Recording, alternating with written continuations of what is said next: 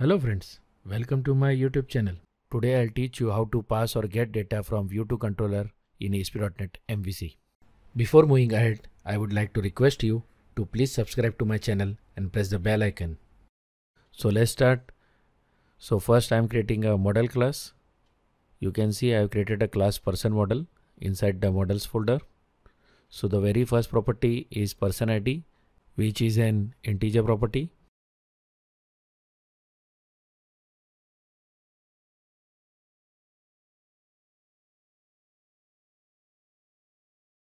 The second property is name, which is a string property.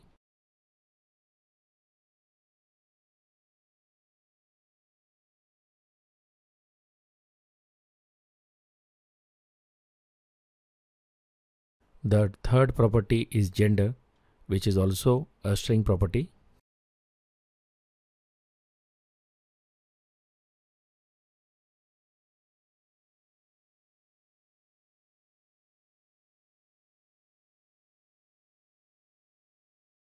The last and the fourth property is city, which is a string property again.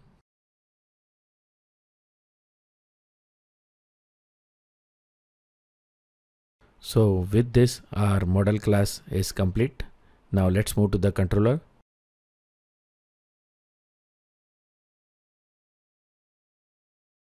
So this is a controller. I have named it home. Now I am creating an action result method inside the controller. This particular method will handle the post calls, that is when a particular form is submitted using a submit button. The values will be received by this particular method and hence it is marked with HTTP post attribute. As you can see here, I am accepting a model class object of the person model class. That means the values of the form will be received through the model object. Here I am creating variables to extract the values from the model class so that I can show you how to fetch values from the model class. Now a question will come into your mind that why a model class object is used and how this particular model class object will be filled with values when the form is submitted. So the answer is that when we'll create fields inside the form, that time we'll bind the fields along with the model class properties. For example, if we create a text box for name, it will be bound to the name property of the person model class. So with this, we are done with our index action result method. Let's move to the view. So first I am creating a view. I am selecting the empty option. And then in the model class field, I'll be selecting the person model class. Now I'll click on add. So the view has been created and in the very first line, the person model class has been defined as the model for the view. Now here I have pasted some CSS classes for the HTML table. Now I am creating a form using MVC HTML helper methods. I am making use of BeginForm method. It accepts three parameters. The first one is name of the action result method, which is index. The second one is name of the controller, which is home. And the third one is the type of call. In this scenario, it is a post call. Now inside these brackets, I'll create a HTML table. And within the HTML table, I'll place my fields.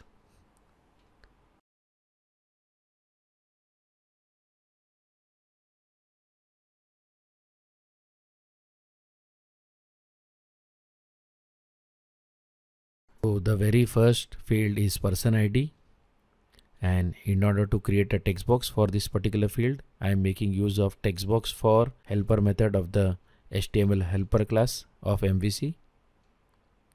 Here I am making use of lambda expression and I am pointing it to the person ID property of the person model class. So this way I am informing MVC that this particular text box will set the value inside the person ID property of the person model class. So in similar way for name field also, I'll create a text box and bind it to the name property.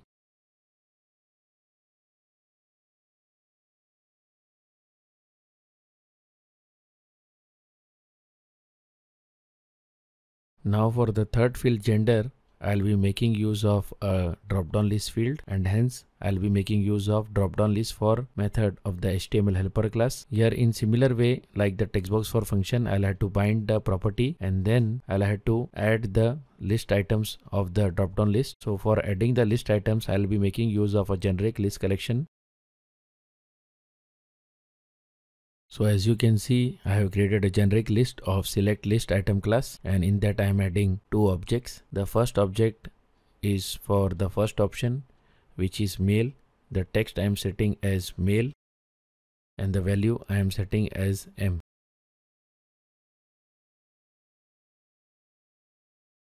In similar way, for the second option, I am setting the text as female